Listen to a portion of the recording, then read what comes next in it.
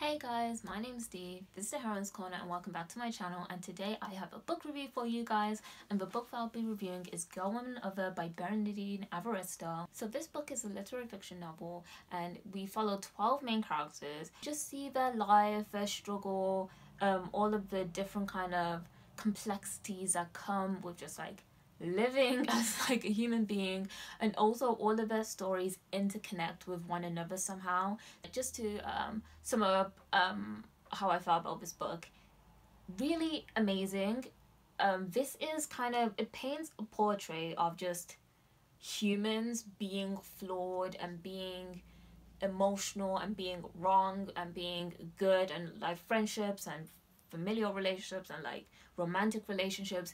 Everything is just done with just the utmost sense of humanity and rawness and flaws and complexity. Like Bernardine Evaristo does this so well in her book. So I obviously read Mr. Loverman in January as well, and it's the same kind of thing in that book when talking about characters being not saints and angels and being just like it's a person on the page, and that's just the exact same thing with Girl, Woman, Other. Bernardine Evaristo just does a great job in just putting a mirror to society and saying, here is what society looks like. I want to bring your attention to some trigger warnings about this book, just in case.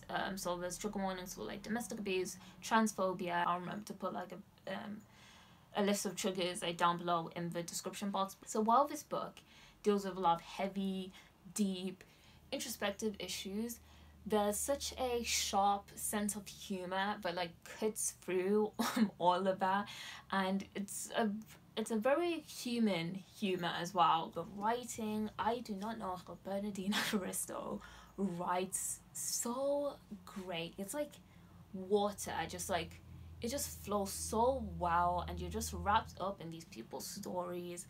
Yeah, I just really enjoy how she writes in this book. And then also, as I said, we have this lovely humor that's both sharp, both very relatable, and there were times while I was reading this book that I was just like laughing because it's so because it's not like because sometimes it's like it's what I'm thinking, or it's like what I know people think, and I don't know, it's just very realistic, the humor and the thoughts that these characters were having. So each chapter follows a different character, and each chapter is basically like a short story, I guess, about like this character's life and their thoughts, feelings, beliefs, and all their different like issues, traumas, problems. And I kind of loved that because you'll come into a chapter thinking one thing about a character, whether that's because a previous chapter talked about them, or just, you know, the first couple of pages like of a chapter you have one idea about them, and then towards the end of a chapter you have like a completely different view about them. It just made the whole journey like a lot more like enriching, and while you see these characters having different opinions about the characters in this book, you kind of have to make up your own point of view about whether this character was actually correct about what they were saying about another character, or if they were wrong, or if they were prejudiced. And I really love that, and that's what the book benefits most from, I think, like by being so interconnected and having so many storylines that weave into each other. It's able to be like self-referential within the book, and you see other characters being mentioned and you're like, oh, that character doesn't like that character, but you kind of find out why in this chapters. And my favorite chapter of this book would have to be Shirley's chapter, and again, I'm not going to say any spoilers, and that's not because Shirley is a great character. Shirley is not a great character at all, just like ethically and like morally she is very not a good character. But I loved her chapter because it was so rich and so layered with, you really see how she becomes a character like towards the end of the book, or the character that like people have reservations about and they don't really like. You kind of see how she becomes that character, and it's so interesting to follow a character that I would not get along with. Like I would not want to be friends with Shirley like at all, but it's just fun. Like it's fun kind of walking in her boots, let's say, and just seeing how she evolves from like this bright-eyed teacher to this really jaded, prejudiced character towards the end of the book.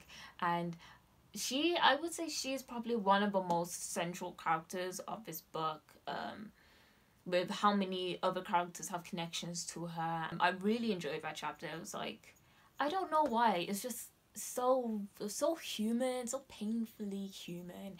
And I know I keep kind of saying by in this review that this book is just human and realistic and flawed and complex, but don't you want that in a book? Don't you want a literary fiction novel that is supposed to be telling the lives of these 12 different British characters?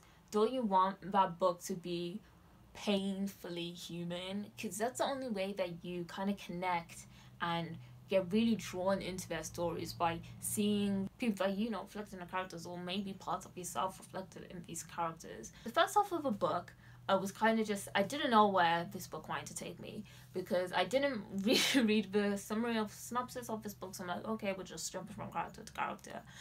So I wasn't quite sure what I was expecting, and it really took me to 3/4 of the book. Not saying that the first 3/4 of the book was bad, like, at all. It was still like brilliant writing, brilliant characterizations, but I think it really took me like the last quarter of this book to really kind of get what the author wanted to do, and to really appreciate how connected all these stories are, and how varied these characters are. I do want to just draw some attention onto the issues that are raised in this book, because we have a lot of discussions around feminism, and it was really interesting to see how each different character talks about feminism or their relations to feminism, and some of them saying that we are like the OGs of this type of feminism, and then other characters kind of rejecting that feminism. We have people that are trying to assimilate into the white patriarchy, and they have others who are like rebelling against it.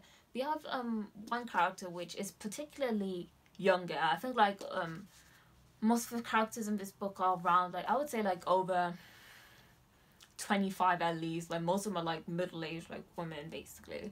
But we do have one character named Yaz, and she was a really fun character to follow as well, because she is younger. I think she's in university, and her kind of observations about stuff it was just so hilarious, because it's like some of the thoughts that I have, some of the thoughts that I see like on social media. If I had to say anything, I would say that I would have liked more of a young more perspectives from young people. I think the non-binary character as well, Morgan, I think that perspective was on the younger side as well, but overall I feel like I would have liked more of a younger perspective on all these different issues that Bernardine Evaristo was talking about, but also just appreciated the older perspective, and kind of seeing how these perspectives change within time. I don't know what else to say about this book, but to say that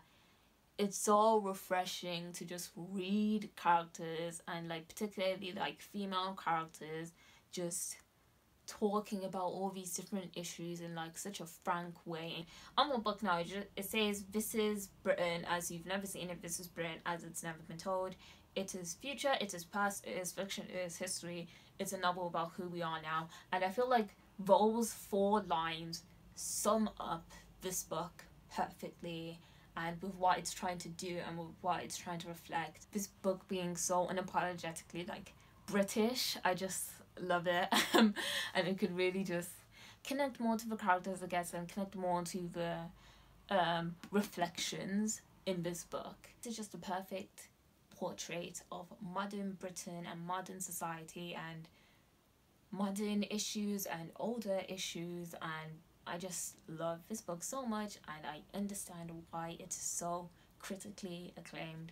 Please read this novel. But that's it for my review. Please tell me down below if you've read this book, and if you share the same thoughts and feelings about it. If you haven't read this book but you still want to kind of read it, maybe it's on your TBR pile, or if it's now on your TBR pile, and if you just like my review in general, because I always love feedback and I love knowing if you guys think my reviews are good or not. Thank you for watching, and I'll see you guys soon on another video. Remember to like, subscribe, and follow me on Twitter.